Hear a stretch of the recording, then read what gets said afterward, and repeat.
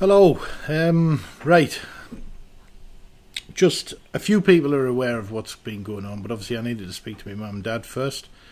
Basically, our holiday this year was in two halves. It's a big birthday for Lisa this year, and my mum and dad wanted to get us a week's holiday as part of that birthday celebration. Now, the first half of the holiday this year we spent in Scotland. We were visiting Roothampton from Crash Collies, and it was a part of Scotland that we'd never really been to, so we thought we'd explore up there. Then the second part was this holiday, which was paid for by my mum and dad. My mum and dad paid a substantial amount of money for this holiday.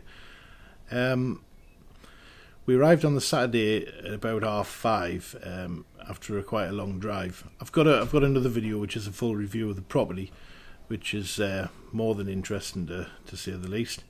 As it happens, we here on Saturday. We thought after a good night's sleep we might feel a bit better.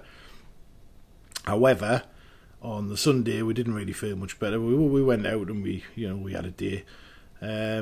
Today's Monday.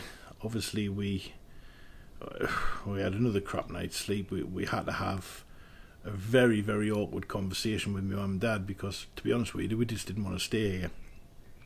The place is absolutely horrendous. It's filthy.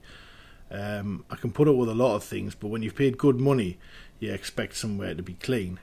Even if it wasn't a very nice place, I wouldn't have really been so bothered if it had at least been clean. So we've spoken to my mum and dad. They're absolutely horrified because obviously they feel like they've, spoiled our holiday. However, they've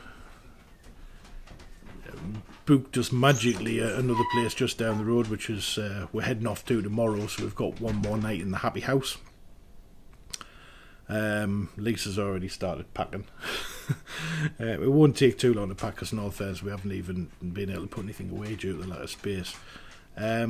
We will be posting this video obviously once I get there, and I've got the video of the whole site, and I'm going to post that online as well. It's a little bit of a blog about the place and why people shouldn't come here. It's a disgrace. I feel really bad because I feel my mum and dad have been ripped off, and I'm annoyed for two reasons. Is A, it's spoiled Lisa's holiday a little bit because it was a special holiday for her, and B, I don't like people being ripped off, especially my parents. Now, before we leave tomorrow, which is some 4 days early than we're supposed to, I'm going to be having a discussion with the owner, and hopefully I won't knock him out.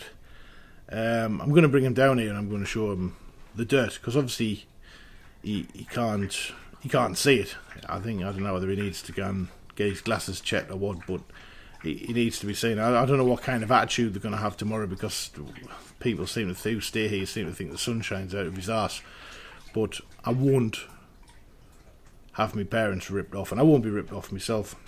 So I'll have that discussion with him tomorrow, and we'll see what the crack is as we're on our way out to somewhere new.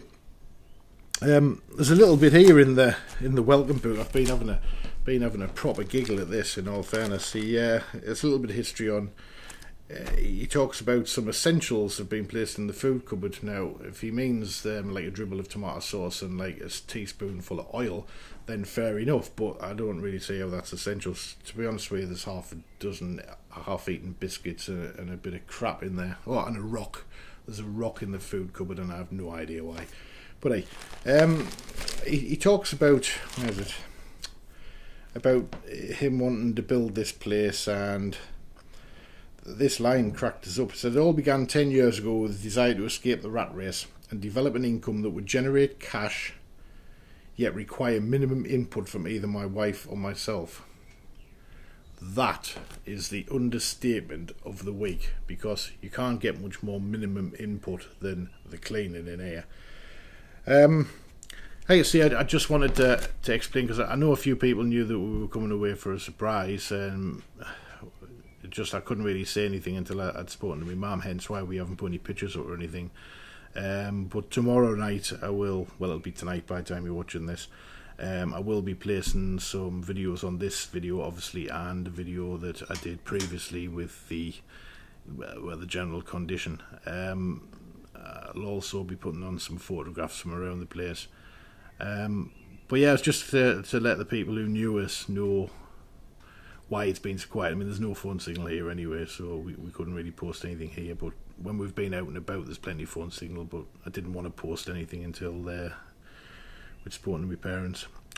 But anyway, that's from me. I think Lisa's in there still packing because she wants to be out the door for first sunlight. So I'll speak to you all soon. Bye bye.